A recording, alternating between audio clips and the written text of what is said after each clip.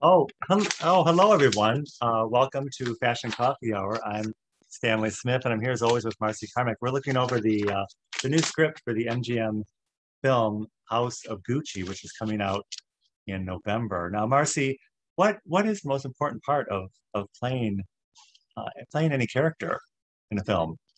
Knowing your role. Of course, Marcy. And the most important part of playing your role? Is dressing the part.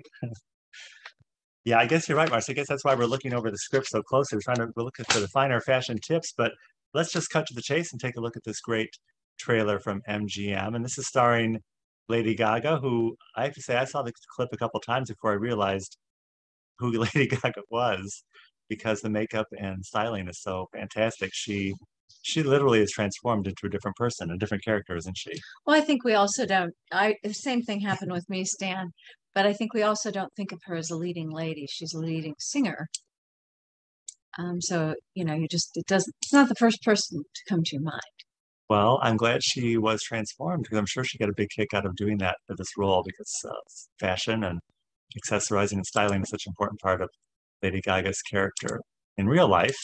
And she made it her own in this terrific trailer from House of Gucci.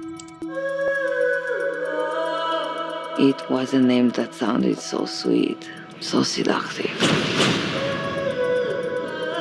Synonymous with worth, style, power. But that name was a curse too.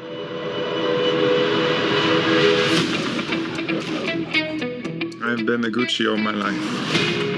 Your name is in the history books. Paolo, you are Gucci, you need to dress the part. It's chic. Quite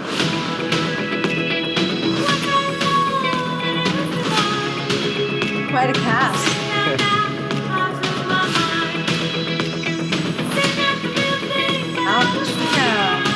No, that's phenomenal. Gucci needs new blood. It's time to take out the trash. They're my family. So am I. You picked a real firecracker. She's a handful.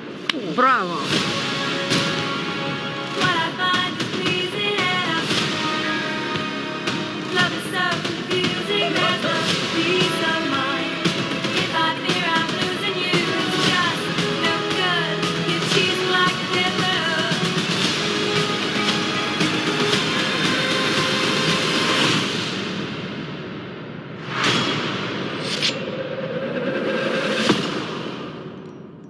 I don't consider myself to be a particularly ethical person, but I am fair.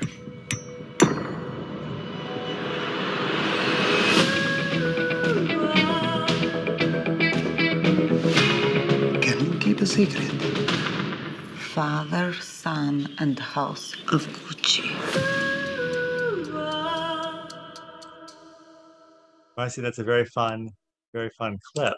And so fun to see all this cast of characters, as you said. Now we also took a look at some slides and some pictures to kind of give a little background of the story. But wait, before you start, Stan, because we're still putting the movie together. We only Yes. have a few little clues.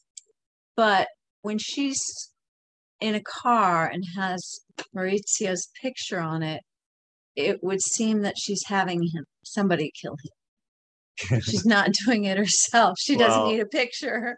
We don't want to give away the plot of the film, but I guess it's pretty obvious that there is some murder and some intrigue going on.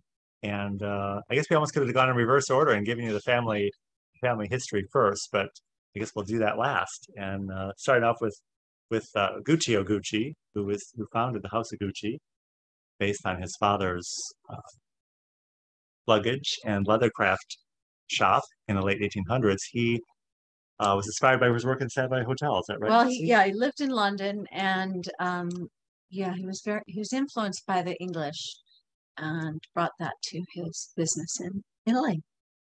And then, like any great family story, the father begets the son, and the son. This is his son, then Aldo, who continues the company, and then his son, Maurizio. Yeah. The House of Gucci film that will be out in November is based on Maurizio's relationship with his second wife, Patrizia. Here they are pictured, and they are definitely characters. Again, I was really so struck by how Lady Gaga was so transformed. I really think you can really pick up on the eye makeup and the styling that they picked up from these vintage photographs and really incorporated it into Lady Gaga's character. I was thinking this Patrizia looks like a mini Sophia Loren. Oh, you're right. Sophia Loren. Right. And then Marcy and I were talking about some of the things that seem very indicative for good and for bad about the Gucci brand. And Marcy mentioned the green and red stripe.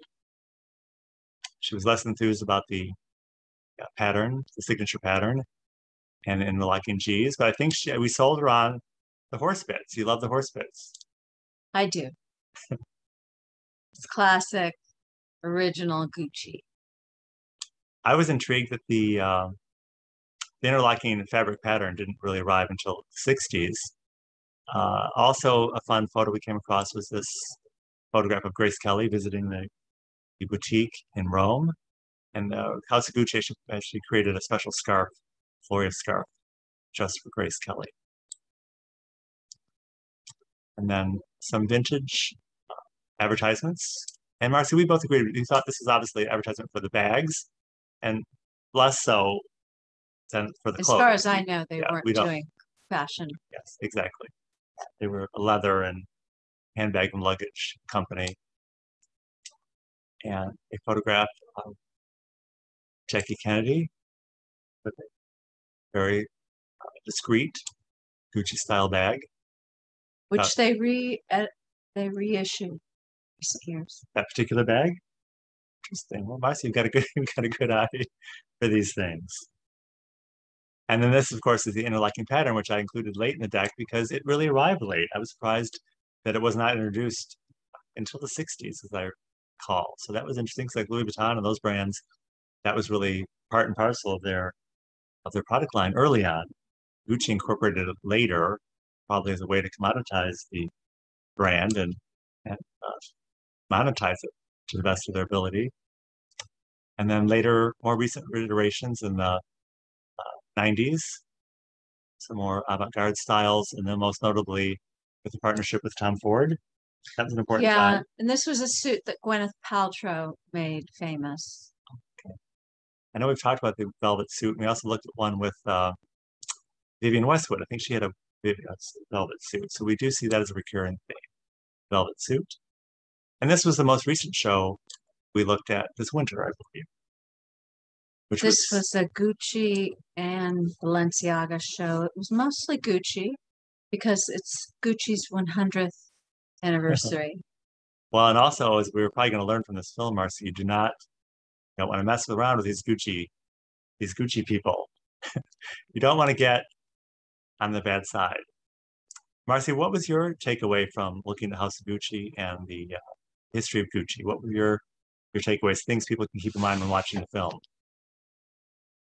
Good question, Stan. Sometimes well, my takeaway was just the whole idea of the passion that's involved with creating a brand or any business enterprise, and then combining it with family and some of the challenges and conflicts that naturally comes with, and then the whole phenomenon we've encountered in the modern time of corporate takeover and the corporatization of brands, famous brands, which really started out as family businesses, and the tension between a family business and then large-scale operations of corporations. And then most notably, you mentioned the Louis Vuitton, that they're on again, off again attempt to take over smaller houses, such as Gucci.